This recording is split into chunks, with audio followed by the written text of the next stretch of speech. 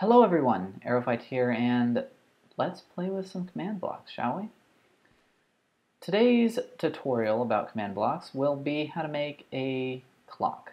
A very simple one, and it can be as long as you want, provided you don't go over the largest number that an objective variable can be, because we're going to be using the scoreboard objective stuff. Okay, so I'm going to show you how to do 30 seconds and then show you how to do it longer. It's easy to change, easy to manipulate. You don't have to change any of the wiring, anything like that. So pretty easy. The first thing you want to do is to actually create your scoreboard objective. And it is just a count of types. If you want to call it clock, call it what you want. I'm going to call it count. It's a of type dummy variable, right? And then the display name will be count. Oh, what'd I do? Objectives. I do that all the time. There we go. Now, we want... The only downside to this clock is that it doesn't work if... The scoreboard stuff has to be associated with a specific person, okay? So it doesn't work if that person is offline. So we might as well just not let the clock run if the person's offline. So that's the first thing we're going to do. Okay, so we make a clock, and it just needs to go. It really doesn't matter how fast it is, so make it as fast as you want, but it just has to go. And it doesn't matter what clock, this whatever, do whatever you want. And we're testing to see if the person's online, so we'll just do a test for, and we'll go through all the players and look for the specific players. So in my case, it's Aerophite. Now be careful with these name variables because they have to be exactly the name. So my username is Aerophite with a capital A. If I put this with a lowercase a in here, this will not work. Okay, so there we go. So it's checking to see if I'm online, and I am, of course, so this is lit. Okay, now we're going to make a second clock using the same idea here, right? And so, as before, we do this. And we're going to put a command block here, grab the stream, and use a comparator here, and close it in the clock. And change this to 3 ticks. This has now become a 1 second clock exactly. Okay, there's probably other ways to make 1 second clock, so make it however you want, but this is how I'm going to make it. Okay, now, what we want this to do is add 1 to count every 1 second. So basically this counts seconds, right? So we're going to do scoreboard, players, add Aerophite, count 1. Adds 1 to count that's associated with Aerophite. Okay, and you see it going up, and I realize that's really annoying right there. So I'm talking about these little outputs here, right here. They're really annoying. We'll mess with them in a little while. They won't happen though, I promise, once the thing is done. Okay, so it's incrementing the count. Now every time the count increments, we want to see if the count has reached what we want it to do whatever, right? So that's a test for command. Test for all players, name is equal to Aerophite. Right? And we want to see if the score of Aerophite, the score of at a variable count, right?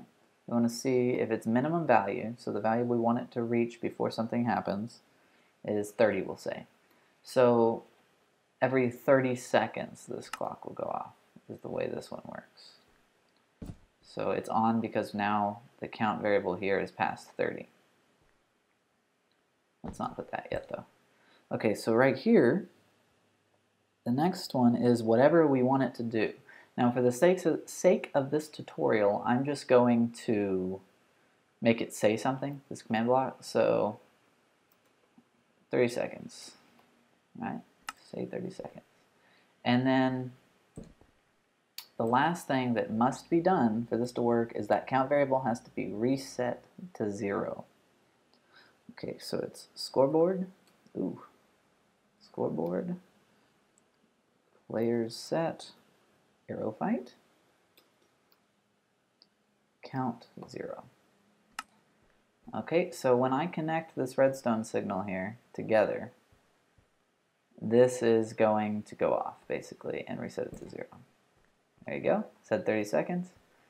And basically we're just going to sit here until 30 seconds and make sure that it's working correctly. But every time this count here hits 30, it will say 30 seconds and then reset the count to 0. And the basic way to make this larger is if you want it to be 60 seconds, then this is 60 seconds. If you want it to be a 30-minute clock, then you have to use a little bit of math. You know there's 60 seconds in a minute, so if you multiply 60 by however many minutes that you want, so say 30 minutes, you put that here. So 60 times 30 is 1,800. So if we did 1,800 here, it would be a 30-minute clock, and so on and so forth. With however large this number can be. I honestly don't know what it is. I know it's pretty large though. So anyway, this is about to go off. 30 seconds, resets, voila, 30-second clock. And now, 30-minute clock. It's honestly that simple. Now, if you don't want it to say something, that's perfectly cool, although you could do a broadcast message with this if you wanted to, if you're running a server yourself. But say you wanted it to do something else, basically, all you do is, instead of using this command block, you connect it to whatever circuit you're trying to do every 30 seconds. But remember that this one always has to be hit. If you don't reset it to 0, it's not ever going to go off again. It might go off once, but it won't go off again. So that's really up to you. A few other things to say about this. If you want it to go forever, it really needs to be at spawn. There's like a 33 by 33 area at spawn that's always loaded if it's on a server. And so it will always run while you're on if you have it there, or whoever player that you have it associated with. Whenever they're on, it will always go off if you have it at spawn. If you don't have it at spawn, then it will only work while that chunk is loaded, so whenever you enter that area. Right? So that's the basic stipulation there, but that's really like any clock, so not too much of a difference there. Have it 1 minute, okay. Anyway, that's basically it for the video. I lied, guys. That was not the end of the video. I'm terribly sorry. I forgot to tell you how to get rid of these messages right here. It's really easy.